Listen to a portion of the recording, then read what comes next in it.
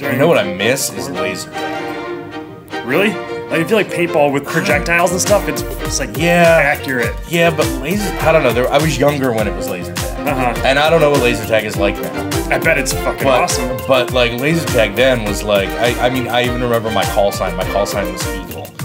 That's what I'm gonna call you now. Well, I do hear the music. You do? Yeah. Got it. Well, now I hear it. Yeah. Okay. Probably missed it because of the flutter echo. Yeah, there's this flutter echo right over here that I'm sure you all can't hear. That's why we use these very particular mics. Welcome to the Video Reformation Podcast. I'm Ben Oliver. I'm Justin Plant. We're the co-founders of Storyboard Media and your guides to practicing effective video for business. We're like the Juan Sanchez Villalobos Ramirez to your Connor McLeod and Highlander. Was that a character name? Yes, that was Sean Connery. Oh, really? Yeah. He did not. He's Scottish, isn't he? He is, but he was playing a. I think he's Welsh actually, but he was. He was playing a Spaniard. Yeah. Yeah. And it's Villalobos. Yeah, sure, whatever.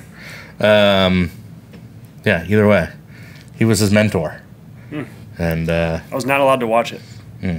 It's a good one. It's all about chopping off heads. It is, yes, because there can't be only one. Yes. Yeah. Although it's odd that it takes centuries for them to ultimately get to only one.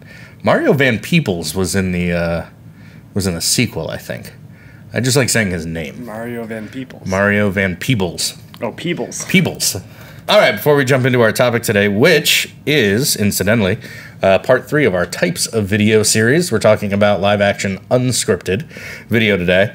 A little housekeeping as usual. We're going to tighten it up a little bit this time, but send us your topic requests because we want to talk about what you want to hear about. Otherwise, we'll just make shit up, and apparently people will keep listening because we've had quite a bump in viewership over the last month or Very so. Exciting. I checked last night, and it has continued into this month. Which has allowed us to really, like, our rates have our gone through the sponsorship roof. rates are, Yeah. yeah. And that's good because we do have a new sponsor this episode.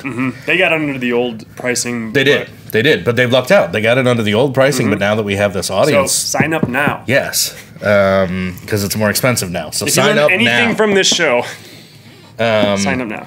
Yeah, and you know, if you're lucky, you'll be as lucky as our new sponsor this week, Burrito Water.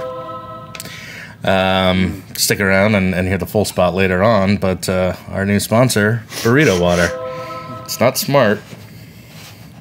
Okay, on to part 3 of our types of video series. That's, again, as mentioned, live-action unscripted video. In part 2, we talked about live-action scripted content. We'll talk a little bit about, some, but not maybe all of these things. What it is, why to use it, when to use it, how to make it. We'll probably go on some tangents. We have an outline, but any of our regular viewers or listeners know the outline doesn't necessarily tell us where to go with these conversations. Since it is very similar to our last episode in this series, live-action scripted, what do you recall were some of the takeaways from the live-action scripted episode? Just to give people a little bit of context.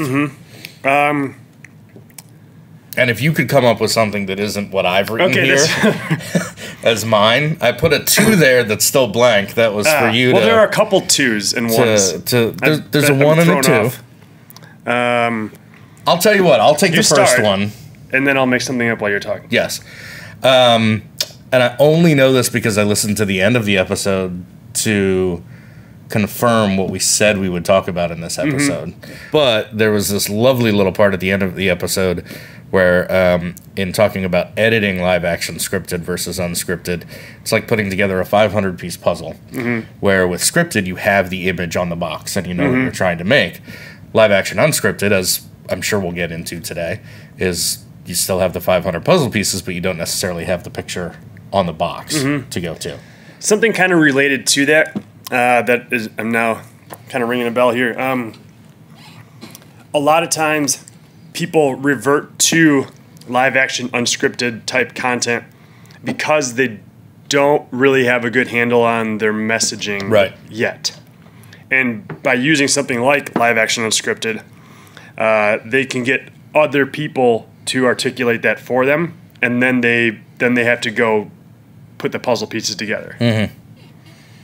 Yeah, and I think part of what we're going to talk about later on is to use unscripted content when you do know your messaging, and to help guide. There's a place if for it's both. Interview. Yes, whether absolutely. or not you know your messaging, there is a place for both. Yeah. Okay. So, any other takeaways we wanted to address from the previous episode, or I don't know, maybe some of our Instagram live. Yeah. We got any Instagram live view? Nope. We got no Instagram live viewers. Move on to number. Okay.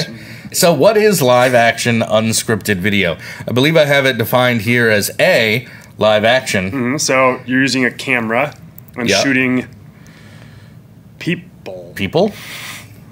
Animals? Filming people. Yeah. Something like that. B is that it's not scripted. Yeah. Does that mean it's not planned? Absolutely not. It can mean that, but because that can be the case. Sure. So it can be planned or unplanned, but it is not written. Here's what you're going to say. What are some of the common types of live action unscripted to give the people a sense of what kinds of videos we're talking about? Most commonly, you'll see it comes in a documentary style format. Give me a testimonial about using the product, or a case study, or event recaps, stuff like that. I'm sure there are all different ways to kind of formulate those things. I do think doc style is the first thing that comes to mind when a lot of people think unscripted. I think we've discussed how animated unscripted might be really hard, really expensive. Really expensive. But live action unscripted, to me, until preparing for this, it really was just documentary style. But I think you're right that kind of event video, like a recap video, that is not whether you're getting attendees' point of view or not, even if it's just all B-roll with music, that is not a scripted piece of video content. I think oftentimes company culture videos are unscripted. There are certainly ways to do scripted company culture videos, but I think a lot of them tend to rely on employee interviews, management people interviews, giving authentic reactions. Because yes. that's it's like their testimonial of working there as opposed to their testimonial of using a product or a service. I was thinking, just because we were in an email chain recently, that thing we did for Duke a couple summers ago, that program. Yep. That was a documentary, but it had a different style to it. Well, and there are a lot of documentary styles too. Yeah. This, I think, is live action unscripted. Whoa, hold on. That changed the direction of the whole episode here. What we're going to do is fumble through the rest of the episode, and you're just going to see an example of live action unscripted video. And then you're going to go back and put all the pieces together. Yes. When we're done. Yeah, and that of course, that means if you're listening to the audio version, you now have to find the video version. Because we're not talking about live action unscripted audio today. That's a different episode. I guess any event video is really unscripted. Okay, to clarify, when we talk about event video, we kind of have three. We have promoting the event, enhancing the event, and like captured leveraging at the event. Yeah. Yes. And so, but anything that's like leveraging the event is largely going to be unscripted because you're just taking advantage of a presentation that's being given, a keynote or a breakout session, and that's that another kind of thing too. Like what we did for our local client here when their CEO went up on stage. Yes. It was he had an outline, but he went up and spoke from the heart. And we were able to put that into a really nice and that one, I would say piece. we were, just because we sat in the room as he refined his speech, we were almost more involved in the scripting. But if you're covering an event for a client and the presentation itself may be scripted, but if you just got 2 or 3 cameras in the room, that's not a scripted video. Like as the producer, if you don't have the script, if you haven't seen the script, just because something may be a rehearsed performance, like a presentation like that, I wouldn't call that scripted video content. I would still put that under unscripted content. And that one you may have less flexibility in the editing because you need to really follow the presentation, but there's still a lot of editing that needs to be done to live presentations to take out ums, ahs, pauses. And just to make it interesting, because there's one thing when you're there live, you're engaged with a bunch of other people, there's an energy in the room. But when you're watching it on your computer screen, any little pop-up or bullshit notification could take your attention away. It's just nice to be able to package that in a more exhilarating or engaging way. B-roll even, cutting to the slides, cutting to the front door shot of their office or whatever it is. Cutting to the audience reaction from later in the presentation for the one time they actually laughed, but using like different angles of that shot 5 times throughout because they only laughed the one time. No, I think there's probably even more that will come up with that as we discuss. But to me, I still think about that documentary style, even like a news style, right? Where it's there's that interviewer, there's somebody giving, somebody's asking questions, right? And it's local news, it's 60 Minutes, it's feature-length documentaries. All of those have that kind of common thread of interview of like capturing the research process almost.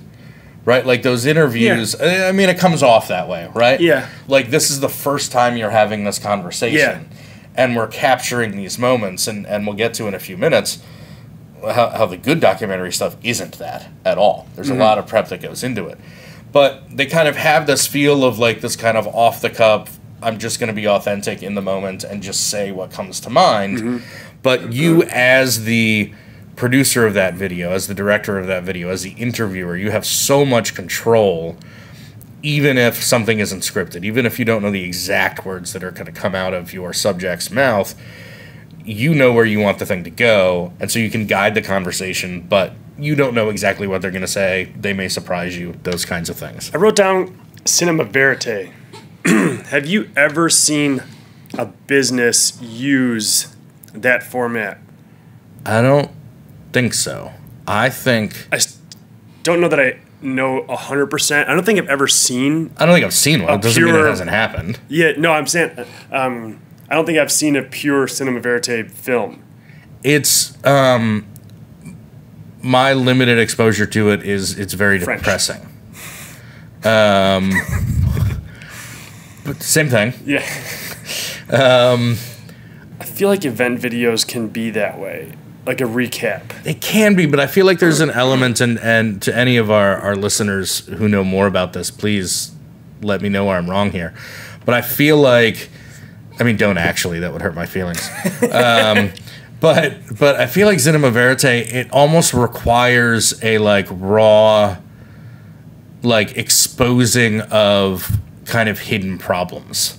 Almost. It like cinema verite to me is not supposed to be uplifting.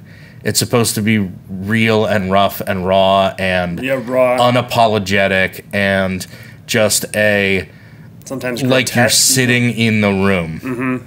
And oftentimes that is awkward or boring or whatever, but it creates a tension that even the people, it gives you, to me, it gives us just enough of a sense of omniscience that because you may know individuals' motivations, when you're in there, when they're together, it just creates a tension that just feels kind of raw and scary and I don't know. It almost makes you as a viewer feel vulnerable and exposed just as much as the characters are. And I attach all of that to cinema verite. I don't necessarily know why. It may just have been a really weird one cinema verite thing that I watched several years ago. I look forward to the opportunity to make something like that. I don't know where that opportunity exists. I feel like the way we would do it would be to study some popular cinema verite pieces and then do a spoof of cinema verite, which I think could be funny. Could be really fun. Okay, where should we go next? Well, that's kind of our roundabout definition of what live action unscripted is. Why would you do live action unscripted versus scripted content or animated? Off the top of my head, I want to say the word authenticity, but I don't think that's quite the right word. It's certainly a part of it, but it doesn't mean that live action scripted or animation can't be authentic. But there's a certain truth when you're not telling someone what to say. Yeah, there's a certain truth when someone is just using their own words. So maybe it'll pop into my head, but it's somewhere around the word truth, authenticity, honesty. There's kind of an unfiltered. I trust the people that I'm listening to more if it's unscripted because they didn't take the time to craft their message. Yeah, and I think that has benefits too. I feel, I almost feel like this series is setting itself up as kind of like a debate series, right? Where like in the previous episode, it was the reasons to use live action scripted. And now we're on the reasons to use live action unscripted. They're not necessarily mutually exclusive, but, we talked about... We can mix those styles. Absolutely. But, simply by adding a narrator, you can mix that stuff together. And so I feel like we've already fought for scripted at the expense of unscripted, but now I see fighting for unscripted at the expense of scripted, and that is what it comes down to. It's hearing whether it's someone inside the company or outside the company, inside the brand, outside the brand. It's them giving their personal understanding and impact and experience and whatever that has the opportunity to appeal to a lot more people than a well-crafted message, a well-crafted, polished message. That's immediately the frame of mind that I go into when I see, especially, any kind of interview style, right? That kind of like looking at an interviewer off camera. There's even some really interesting documentary stuff that's done to camera, right? But you also get the sense that they're talking to the interviewer, and you are the interviewer, as opposed to, the interviewer is just sitting right there off camera. But anytime I see that kind of framing, it puts me in a mindset of, okay, I'm interested in what this person has to say, and what their experience was, what their takeaways were, what their feelings were, those kinds of things. It is different. With the looking off camera, there's a little bit of like a voyeur aspect to as the viewer. That's where it comes from. Yeah. But like you're almost just riding a shotgun throughout this journey. Whereas when you're speaking, when you're watching something where someone's speaking to camera, you feel like you're involved in the story a little bit more. I think there's a little different dynamic, and I think that can help you decide which way to go. Do you have any thoughts on that? Yeah, no, I think you're right. I think, right, so all of this goes through the filter of the strategy for these pieces, right? So specifically, what's the audience I'm talking to? And so if you're interviewing someone who is going to share, is going to make a recommendation to someone who's essentially similar to them. So if you want to use your customers and your users to create a like call to action, call to arms kind of video where you want those users to speak directly to your potential customers and say, you need to use this. If you want to involve that viewer. If you want to involve that, I would do that directly to camera. Because then, I mean, the camera is the eyes of the viewer, right? So if I'm the subject and I'm making eye contact with you, and my messaging is about what you should do, this is going to be much more effective than this. If I'm saying you need to do this, I'm talking to that person over there.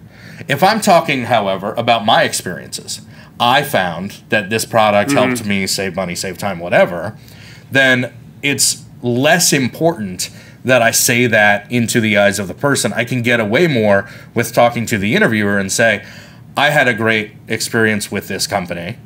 It doesn't take away the way that talking to you without looking at you takes away. With the Duke thing, we wanted our viewers to sign up or apply for the program. We didn't want them just to see what the program was about. We wanted them to sign up. So we asked our subjects to speak directly to those people, and it made it more engaging for that viewer. And so when you do that, when you target those viewers the right way, when you put your your money into paid ads or whatever and get it in front of those right people, it's very valuable because it helps them decide whether or not to take the next step. You're right. It's all kind of seen through that strategic veil or whatever. That what are you trying to do? Who are you talking to, and what do you want them to do? And how? Yeah, and how are you going to? If you literally want them to feel more confident, you don't have to make a personal plea to them. If you want them to take a specific action, then you may want to speak to them directly. And those can be, and to me, that's just, that's kind of like leveling up. I think everybody is used to, because it's so ubiquitous, local news, all that kind of stuff. Like early video creators, that's just kind of their point of reference, right? I mean, so much when we were just individual videographers, so much of what we did was interview stuff, doc style stuff. It's just what you do because there are people to talk to. And like we talked about, we've often talked about it being used as a crutch for people who don't have a defined message. Yeah. But it also is, I think at the same time, we often talk about how it's a great way to understand how you're perceived and what your messaging should be, is to go through that process of interviewing your clients. Think about our testimonials page. Right? For anybody who hasn't been to our site and looked at our testimonials page, we literally, like 4.5 years into business, had never asked any of our clients for a testimonial. We sent one email that said, take 30 seconds and send me what it's been like working with us, right? Yeah. And we got 40 responses, something like, I mean, a lot. And they are all on our testimonials page. But I've forgotten where I was going with that. But I thought, that's just a good little pat on the back that we did it. But it's easy. I think my point was, it's easy just to ask, and then you can take those testimonials and say, okay, would you be interested in talking more on camera?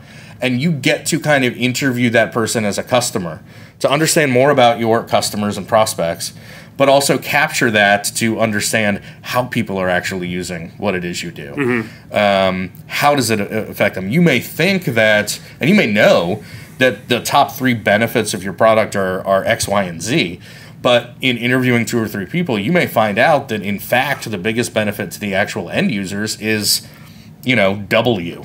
And that's something that you hadn't really thought about putting out there, but now you're actually hearing it from your real customers. Yeah.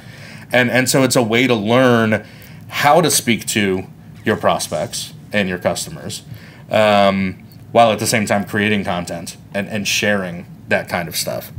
I think... Good save, Ben. Good save. I think it's a very common form of video because and I don't want to offend some of our friends who do this type of video for a living. Well, I wouldn't mind offending some of them. But it can be the easiest type of video to make. Sure. And so I think that's also why you see it out there a lot. And I think what you're saying is we have a lot of friends who do it really well. Yes. And it's not, and that is not easy. That can be very difficult to craft. Essentially, what you need to do for a video like this is you need a camera, a microphone, and a subject. And then you could just stand there as the director, producer, videographer, or whatever, and just say, all right, tell me about your experience, and then just hit record and hit stop, pack up, and go home. Yeah. That's literally is about the easiest form of video you could hope to make. Yeah. However, usually doesn't make it that good. Right. The really good stuff and the really moving and powerful types of unscripted live action comes from a lot of work. And we're going to get to that later. It's also, I think, really valuable content for newer video producers to make because of exactly what you just said. It's easy to do, so do it a bunch. Yeah, hone your craft. Get better at lighting, at focus, at composition, at editing, at audio editing, at interviewing. Yeah. Do as many of these things as you can because you can go as a one-person band. And set all this stuff up, and it's relatively easy to reach out to any company that wants to do video and say, look, find me your 3 best customers and I will go interview them. Use those to just get better at all of those things, and yeah, it's both good and bad that it is so easy to do. What are some other advantages of doing this type of video? I don't know. One note you have here, emotional over rational. Oh, is that where we are? I think so. Well, then we're at the second 2. Okay. We're at 2-2. 2B2. 2BII. Okay, well, if we're there, I don't want to skip over providing social proof. Okay. Because I think that's a big thing.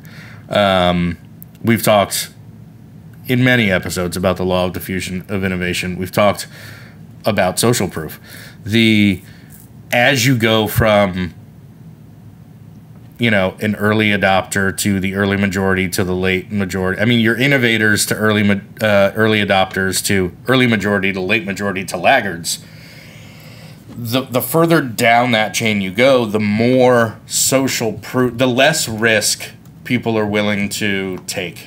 And the more social proof they need that something works because they aren't willing to take that risk.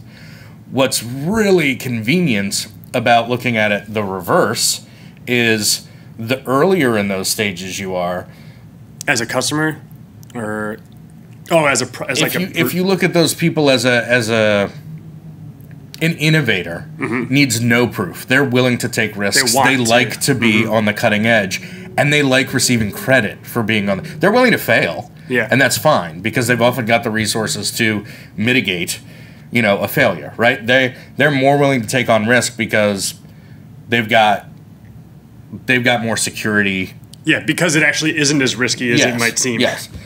But those people, the innovators, the early adopters, they like to be seen as innovators and early adopters. So they are begging to be the person saying, I was one of the first people on this, and here's what it did to me. And when you pair that with the people later on in the process who need more and more people saying, this is what it did for me, the problem solves itself. Yeah. So if you're at the point where you're trying to go from early adopters to early majority, the chasm, you've got your innovators and your early adopters who want to be featured as early users of this thing. I took the risk. I win. Yeah, you're right. It's not just that they want to help out. No. They want to be featured. Yes. No, I think it is not at all about they want to help the brand. They want to be seen as, and it depends, right? Because oftentimes the innovators say, I got in early, I helped them build what it is, right? Because I like this, I want to use it, but it also is what it is today because of, partially because of my involvement. I mean, if you think about like early Basecamp users and things like that, they had a lot of influence over where that product went. But they are motivated by being seen as risk takers and innovators and early adopters. So it is so easy to get them to share their experiences. That is exactly the kind of proof that you need to have a larger audience, because you can then provide that to the people who need it. And that to me is just one of the biggest pieces about the social proof stuff. Yeah, and social proof is not just testimonials. Social proof is testimonials, but it's also case studies. And because this is this episode, I think it's worth detailing the difference again. A testimonials is somebody's personal experience with something. A case study is a more structured, like, problem solution outcome. Data driven. It's usually more data. It's usually more data driven, but it's positioned as, here's what I had, here's what we adopted, here's what changed. And I think you could use one person to do both of those. Because you've got the people who need the risk mitigation part of it, where there just needs to be someone else who's tried it and succeeded with it. Okay, well then I don't have to take on all the risk because this is a proven product, service, whatever. But you could also use the same person to structure a case study for then the people where social proof isn't even just enough. They need to be able to justify from more of a business perspective, this is exactly what it's going to solve, this is what it's going to cost, this is what our ROI is going to be, whatever. And that can be the same people. Sometimes they need to make that emotional risk jump first, and then they need the like logical, analytical, numbers-based risk. But you can get one person to provide both of those. You just want to create two different pieces of content, one on the emotional, one on the rational, which I think does tie to the bullet point you were driving me to. Other advantages of using of this type of content. I think this is kind of just piggybacking off of what you said, but it's a way for the viewers to connect with your brand through a human element. Because usually you're doing some sort of interview format for this live action unscripted. Therefore, you are using humans. You're not using proxy like a bunny rabbit as a proxy, using an actual user. I now want to do a testimonial video with a bunny rabbit. Yeah, but it doesn't have to be customers either, right? You could put your executives, founders, employees into something too, and that still humanizes the company. Yes. Yep. Yeah, no matter what the video is supposed to do, it also humanizes the brand. Yeah, I think that kind of touched on all of the advantages. Is it time for our sponsor break? Yep. Burrito Water? Burrito Water? Yeah. Okay, let's hear from our new sponsor, Burrito Water. The people who brought you cucumber water, coconut water, and hot dog water are proud to bring you Burrito Water. You know that water that drips out from the bottom of the foil wrap burrito from your favorite local taqueria? We collect all those delicious drippings and add some electrolytes and ole, Burrito Water! When you're looking to hydrate but also crave something salty and a little savory, likely with a hint of cilantro, Burrito Water is the flavored water for you. Available in carne asada, chicken mole, and coming soon, tofu. Best served slightly above room temperature with a side of chips and queso. Agua! Burrito Water. Very nice. Glad to have them on. Yeah. I'm constantly surprised that we can only end up with B2C sponsors, even though we specialize in video for B2B businesses. But I'm okay with it.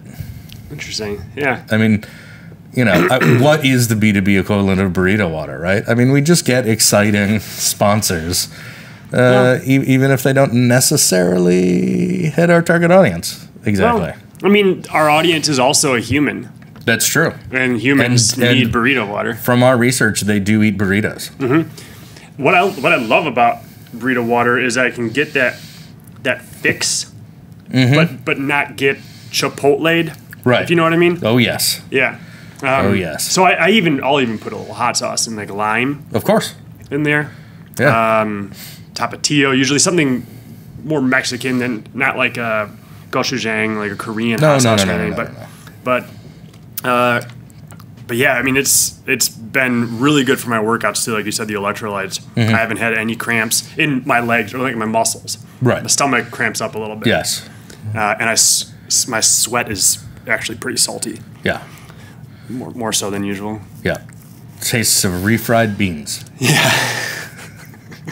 So, welcome to our new sponsor, Burrito Water. Shall we talk about how to make live unscripted video? Yeah, so making live action unscripted. I think a lot of this too is, as we alluded to, there are people who we know and work with a lot who do this really well. Almost exclusively, this is their type of work. Like we said, this can be the easiest video to possibly make. Let's talk about how to make it really good. But there's a spectrum here. Yeah. And, you know, based on your constraints and resources and whatever, you have to figure out what is best for your company. But the farther on that spectrum you get, the better off you're going to be. I think because it is so ubiquitous and so easy to do, people think that you don't have to put any prep into it, and that the good ones just happen, and it's magic. But that is not the case at all. The good ones have a ton of prep that goes into them. So when we talk about practicing effective video, we've got 7 steps. Mm-hmm. We're gonna just focus on the production phase, though, the production level. So going from pre-production to production to post-production, kind of bring you through the process here. I think the most important part of any content that has to do with interviews, and so by extension anything unscripted, is pre-interviewing your subjects. Mm-hmm. And there's several benefits to them. Let's say, because we've done it several times, let's say our client or our company has an event in Austin, and assume it's a live, in-person event like they used to be. Mm-hmm. And we know that some of our partners, clients, prospects, users, employees, all these people are going to be there. Great opportunity to get some content and film those people. It's going to be 200 people there. We can cram in 10 interviews in a day, right? Mm-hmm. We just show up, set up, and grab people off the floor. I wouldn't do it that way, because you'll probably get about 3 and they'll suck. Yeah. So what do you do? Well, for us, when we're working with a client where we've been hired to do this sort of project, we will actually start with where are these relationships with the clients? Where does that live? Is there an account manager? Are there salespeople who manage that part of the process? I mean, we've done the strategy stuff to figure out what industries we need to focus on, what they need to hear, what we're getting them to, how we're promoting this stuff and all of that.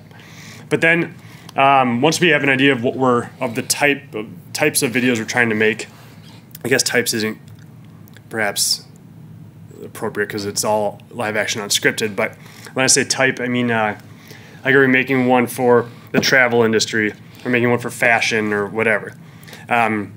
We'll reach out to the people, the sales reps who have the connections in those industries, because they're usually specialized in a vertical or something, and ask them which of your clients would be willing to do this. And sometimes you really have to pull that out of them. And sometimes it should be willing. Sometimes it's who's got a great story. Mm-hmm. Who's got a great and coming off of our last episode, or 2 episodes ago, I say story loosely.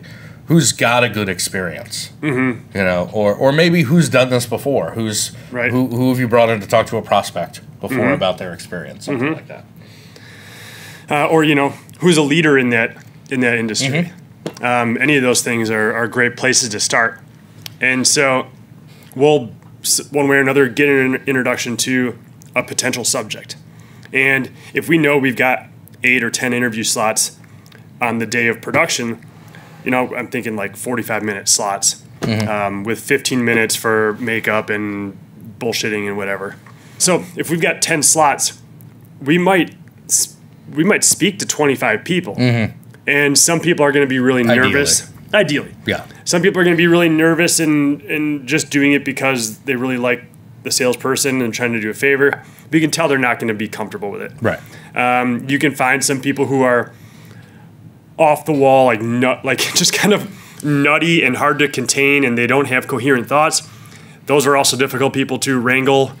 I have pictures of 2 faces in my head, but we'll save that for that's what we should do in the Instagram Live, is give out all of our secrets, and we just edited that out of the podcast. But maybe that would get people to watch. So we got 25 people identified. Yep, and we have 10 slots. Yeah, we're trying to fill those 10. Ideally, you fill them all. Sometimes you get half, whatever.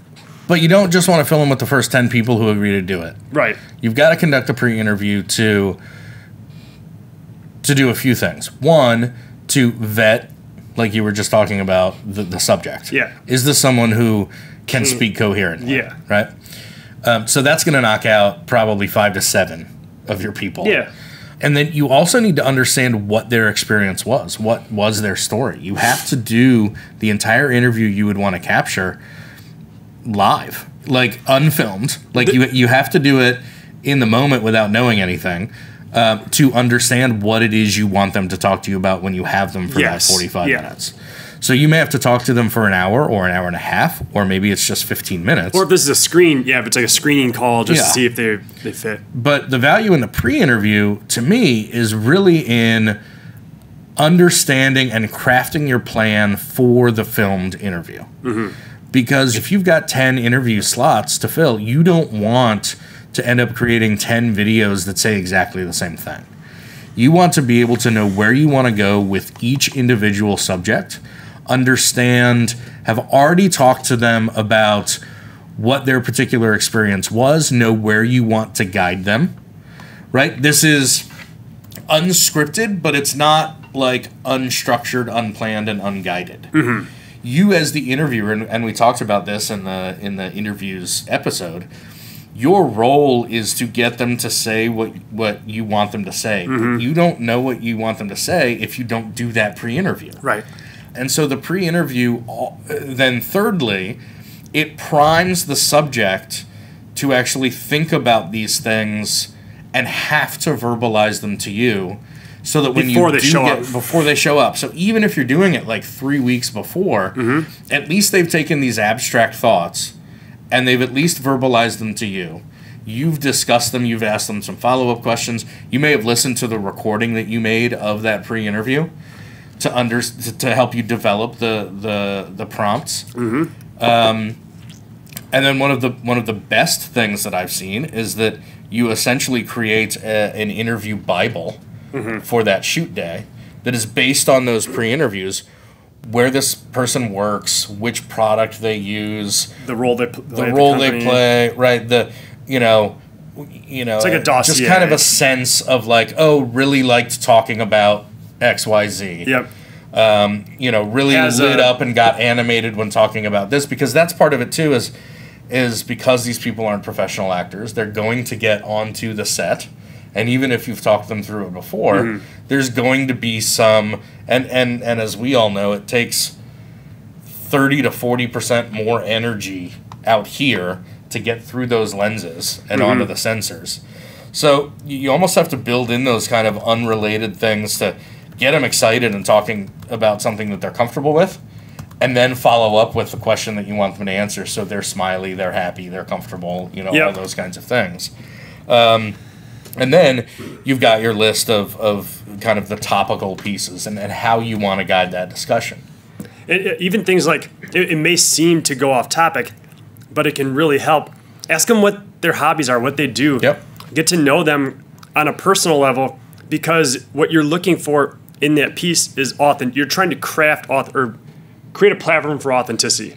And if they can feel comfortable talking about how they love to go dancing, and the example I'm thinking of, then that's really interesting, because then you might get to tie in a little of the lifestyle with the piece and make it more authentic. But it's just really hard to do that kind of thing on the spot. But that's what makes it compelling too, right? I mean, if we hadn't done that pre-interview, we wouldn't have heard that this guy did competitive Latin dancing with his wife. And I could have guessed it when I saw him. Well, sure.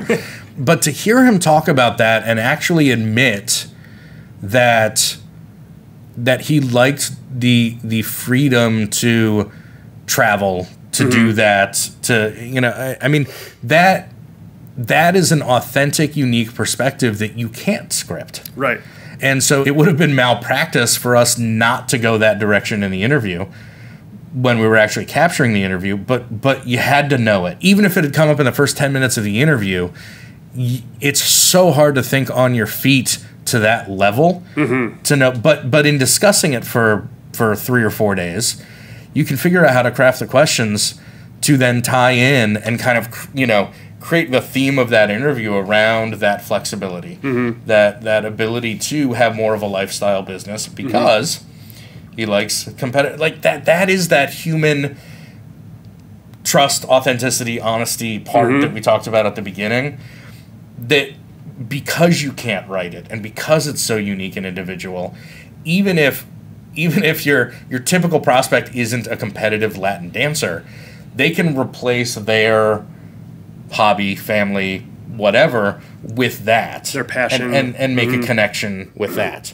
Oh, this guy started using these people for these things, and now he's able to go with his wife and do that kind of. I would love to be able to, travel Europe with my family, whatever, and maybe now I can do that if we do this, and that's important to me. Let's say you don't have the opportunity to, like, you don't have 3 weeks for pre-interviews. Let's say, because you never do. Let's say you're shooting tomorrow, and you just listen to this episode. I still think there's opportunities for pre-interviews. You just have to conduct them on the floor. Yeah. You're out there walking around trying to get those people, to pull them into the room so you can interview them, or pull them over to the side wherever your little booth is, whatever. Talk with them. Get to know them. If nothing else, it's going to loosen them up a little bit. But you're going to be able to pull 1 or 2 nuggets into that kind of on-the-fly interview. Well, and to that point also, if this is going with our example, if we're at an event, a user conference in Austin where there's 200 people there, pay attention to the keynotes and pay attention to the presentations, because we have each time for one of our clients put someone in the room with the presentations while the interviews are going on to identify someone who's got a really good case study, story, whatever, right? Yeah, and it's a good way to. But yeah, if they've got a case study. But if they've got a case study, if they are really entertaining, those kinds of things, have somebody listening to those presentations and be able to say to the interviewers, "Hey, let's put this person. Let's try to get this person in our 3:30 slot because she just gave a great presentation. Crowd loved it. Make sure to ask about this, and this. And her primary theme was that she hates email. So I didn't get to do a pre-interview with her, right? But because of you being in the room, we were able to then transition her into that, and we knew what we needed to talk about. And we literally just had like a Google Doc set up where I was making notes on the presentations. And our interview team. And the interview team would just check it between interviews to see if there was anything new, and then, could come out and track down that person who gave that presentation. Okay, so let's say we've done pre-interviews. What's next? Interviews. Yeah, well, there's a part in here about planning the story, being. We kind of touched on it. Yeah, I mean, I think that's the Bible that you make. Oh yeah. Right, knowing where you want to go, guiding them in the interview. But I think because we've already talked about that, and I guess we mixed it with pre-interviews. Yeah. But you want to know what you want to ask them. You want to know how to guide them. But you can't live by those questions and those questions alone. As a good interviewer, you have to actively listen to what they're saying. And it's totally possible, again, because part of the value of the pre-interview is to get the subject to verbalize what is often just abstract experience for them. In the intervening time, they may think of some other things. They may not really be thinking about, what should I say in my interview? But they may recall something between the pre-interview and the actual interview that if they start to go to and you see value in it in the moment, you want to be able to pivot and go that direction and follow that. You don't want to just stick to your scripted questions. And that's part of why it's so hard to be a good interviewer, is because you've got to on your feet. You've got to basically like have your hand on their back, kind of guiding them where they're going. But then if they start to turn somewhere and you see that that's a good place, you got to go with them that direction. And then somehow guide them in a direction that they're taking you. Yes. I mean, there's an improv aspect to it, right? It's you do the yes and, right? Okay, let's go over here and let's find in the moment, how does this connect back to this theme? And so the more you understand the subject, the more you understand what story you're trying to get them to tell you, the more prepared you are to follow the unprepared moments. It's kind of like directing, right? Like the better prepared you are, the easier you can handle surprises. Yeah. A lot of times, if you're having trouble crafting questions or whatever, the best advice I can give is write out. If this is going to be a 2-minute video, let's say, or somewhere around there, just write out what that script, what you think exactly they should say. And then work backwards. Start writing questions that might elicit that kind of story, that might elicit that kind of response. and just work backwards. And then by then you'll probably have 5 to 10 questions that are going to guide most of your conversation. Before you get to the interview, one last thing. It is important to prepare your subject. There's just some professional courtesies, like letting them know if you're going to be in a separate conference room, where that is. Let them know what time you're going to meet them. Let them know what to wear, what not to wear. But also just to make them feel comfortable about the whole process. There's the whole walking them to set part of our how to be a good interviewer. Yeah, or how to give a good interview episode that kind of covers this. It's even if there are things you got to in the pre-interview or pre-interviews, like, look, I'm going to ask you the same questions I asked you before. Or, even when you're sitting them down and they're getting their final makeup touches, just be like, look, we're just going to have a conversation. Don't worry about the camera over here. This is just you and me talking. I'm going to be looking at you. You look at me. You may occasionally hear a question thrown from this guy behind me. Just get them to turn off all of those questions from once they sit in that chair, or up until the moment they sit in that chair. Because again, I think once they walk into that conference room and they see the setup and they see this empty chair in the middle of the room with all of this gear and people around, all that fight or flight, sort of those, your instincts take over. And it's like, this is risky. Am I going to be exposed? And I am constantly surprised by how many people's instinct is to not realize that it's going to be edited down into... Yeah. Right? Like, I've scheduled you for 45 minutes. Do you think I'm making a 45-minute video on this and we're just going to run it? Yeah. Like, have you ever watched a video before? Right? Like, but people just go to this, like, oh, you're going to edit it, so I can fuck up as much as I want. Yes. Oh, okay. Things change when they know that. Like, people just need to hear that for some reason. And so often volunteer that, right? It's like, again, we're just having a conversation. Don't worry about the camera over here. You don't need to look at it. If you stumble, we'll go back. We'll edit this. We're going to take 40 seconds of these 45 minutes and end up using that. So your odds of saying something brilliant are pretty high. Those kinds of things. Yeah. And I also think that moving on to the next point, and this to me just goes all back to why you do the pre-interviews. The better you understand the story, the more you can understand the elements you need to tell that story. Because it's not always just that talking head on screen. Because that would be pretty boring, even with 2 camera angles. Yeah. Just showing that person talking is not that interesting. So what do you need? Maybe we take it out of the event context, but like if you're going to... and this happens all the time. If you're going to a client's office to interview some people, well, if they're talking about their jobs or whatever, what B-roll of them doing their jobs or around the office or whatever might help amplify that story. Because that's stuff you're going to want to capture while you're there after you've done the interview also. That term B-roll gets used a lot. I don't know how many people actually knows what it means, but A-roll, this comes from like film rolls. A-roll is your subject. It's the person you're filming and the film rolls or whatever the files that are associated with that person talking on camera. B-roll is the other camera or the other roll of film somewhere else that is shooting things that aren't the A-roll. Anything else. Oftentimes you'll see like second unit director. Or something like that in film credits. That's the basically second crew shooting the location shots, the establishing shots, all that kind of stuff, while that source material is going on. So knowing what your story is going to be ahead of time gives you an idea of what you might want to go shoot in the office.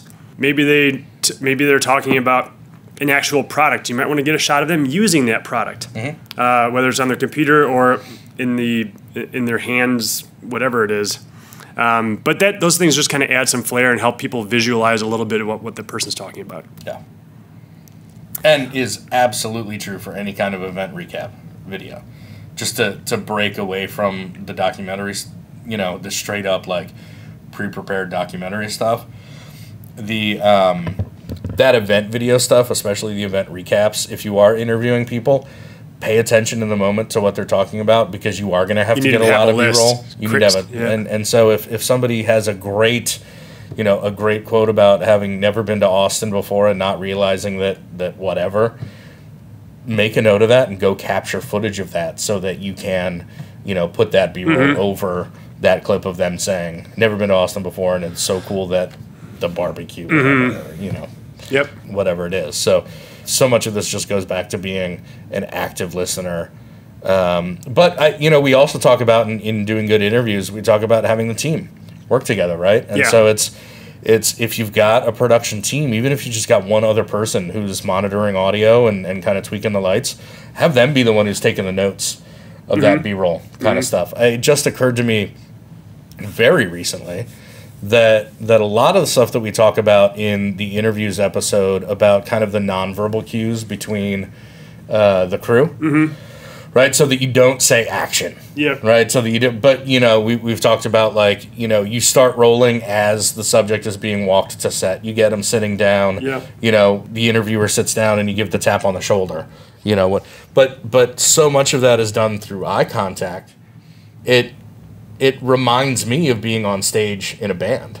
Because so often you're in the middle of a song and you may, like, want to go another 4 bars because I've been there, right? Your mind wanders. It's these same 16 songs you're playing every night. Yeah. And you're in a new city and you're high on Dayquil and speaking from experience and like you forget whether you're in the second chorus or the third chorus, but like so you just like the way a band works together is they're just little like kind of, you know, nods, whatever, like is this and then you either get the like right, okay, oh right, no, this is where I wait, or like the subtle nod or whatever, right?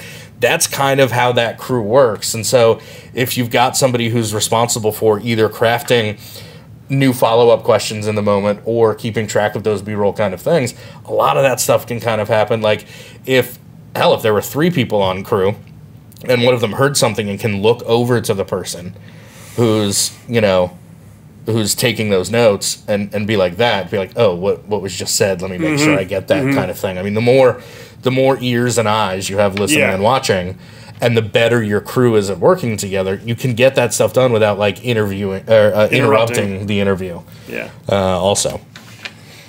So that's again, we've got a whole episode on doing the perfect interview. Yeah. So let's move on to post-production. What do you like most about editing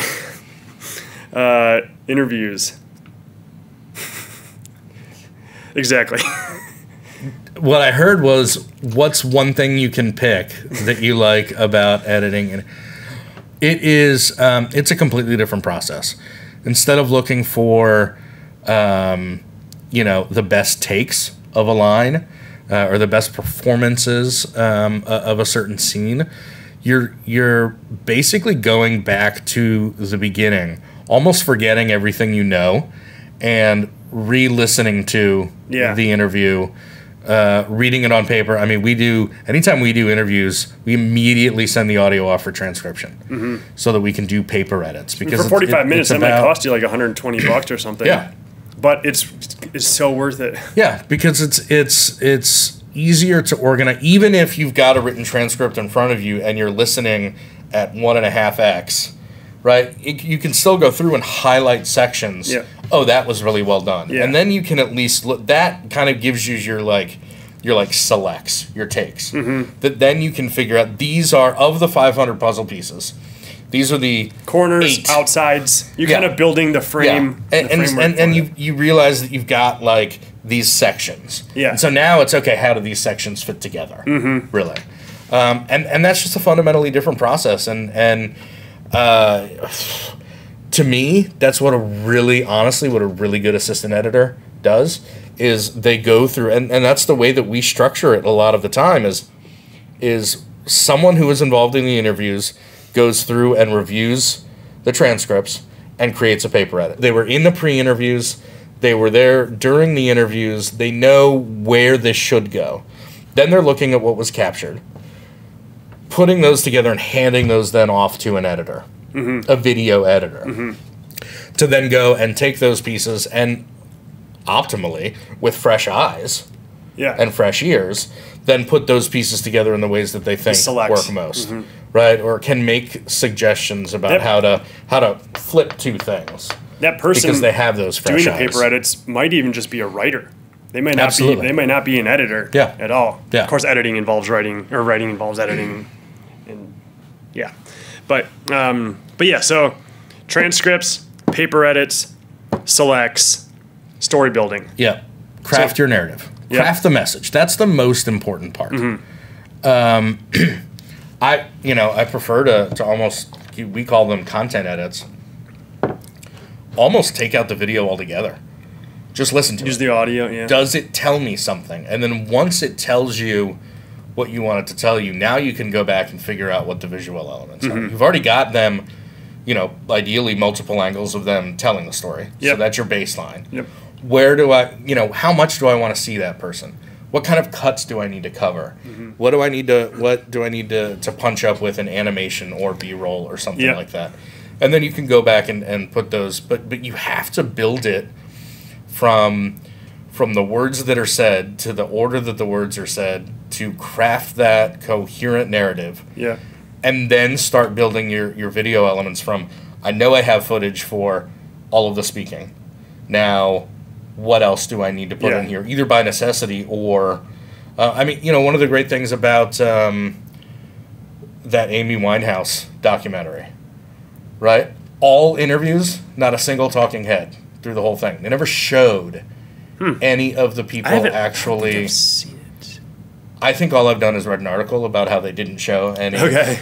But as I understand it, they didn't show any talking heads, but they used a ton of interviews. But they just used the audio from them. Wow.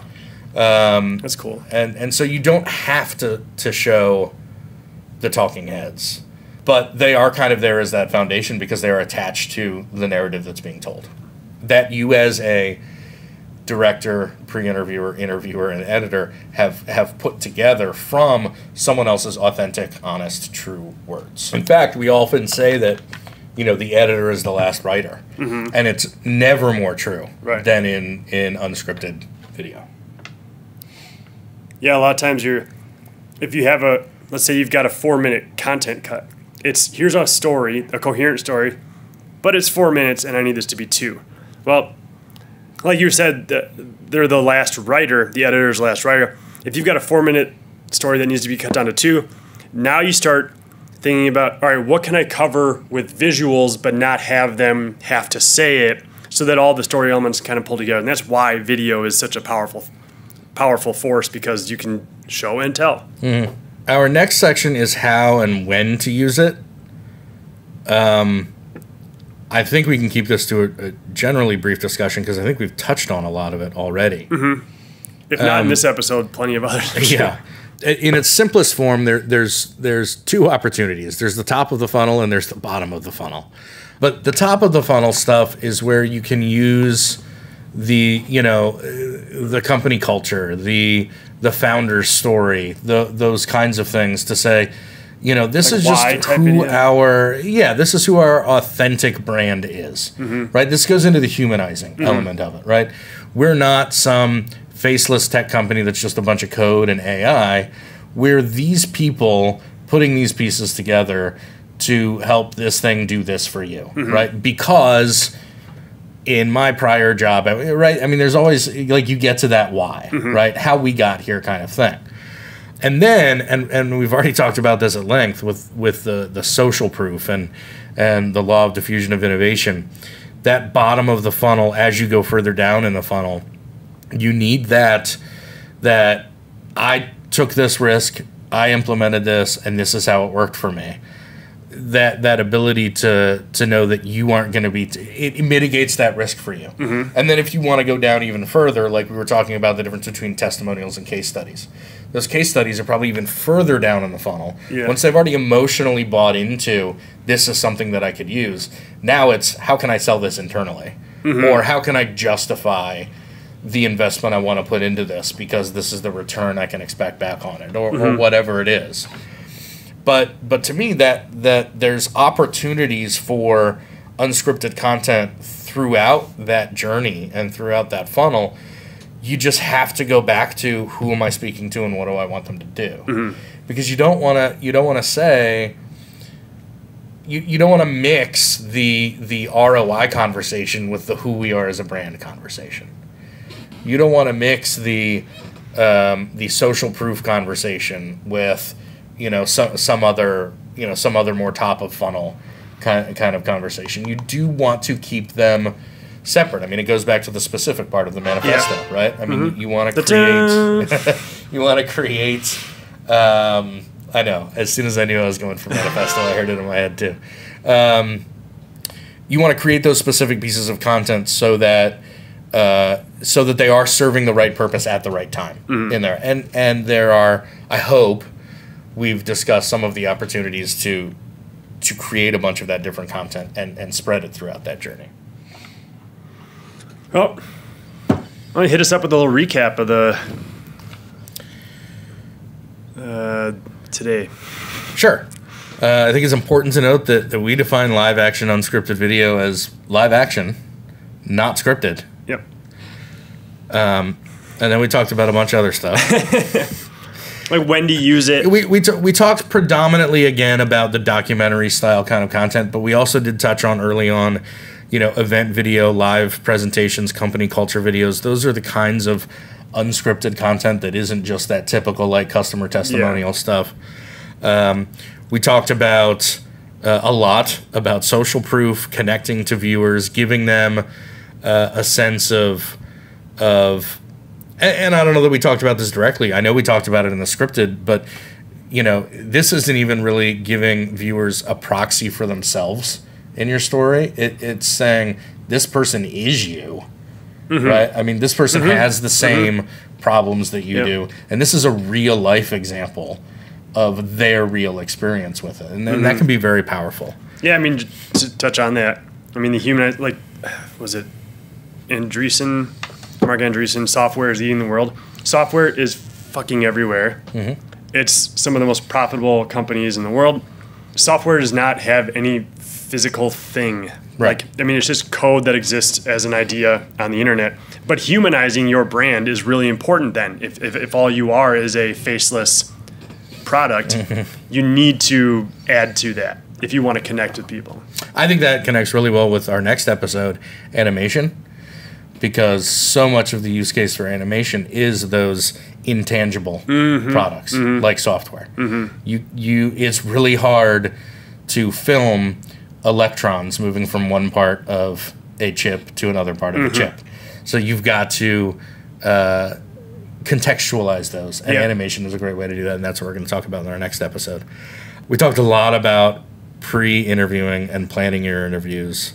That whole section I felt was about yes, these are easy to do, but here's how to do them right. Here's how to do them well.